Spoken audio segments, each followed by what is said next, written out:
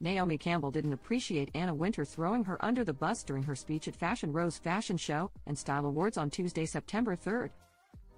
The Vogue editor-in-chief, 74, brought up how the supermodel, 54, isn't always the most timely before presenting her with the Fashion Icon Award in Harlem, New York, especially since she hadn't showed up to the event when she was on stage.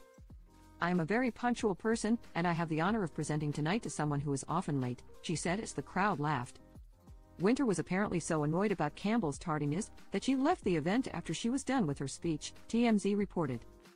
After Harper's Bazaar editor-in-chief, Cere introduced Campbell, the latter hit back at Wintour. "It's so important that I'm here today, and I'm honored to be here in Harlem.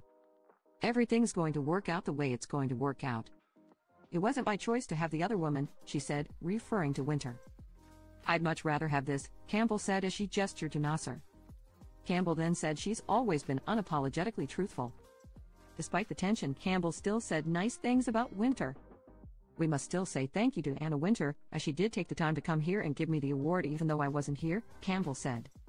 "So thank you, Anna Wintour, for your support in my career from 1987, meeting a young black girl from South London in British Vogue offices and taking a chance in giving me a shoot. And so thank you for your influence and your continuing support in pushing fashion forward also," she concluded. Campbell has been late in the past, as she previously arrived over 90 minutes late to a dinner hosted by Snapchat founder Evan Spiegel and British Vogue editor-in-chief Edward Enninful during the Cannes Lions International Festival of Creativity. Campbell's rep claimed she only decided to go to the dinner at 7 p.m. that same night.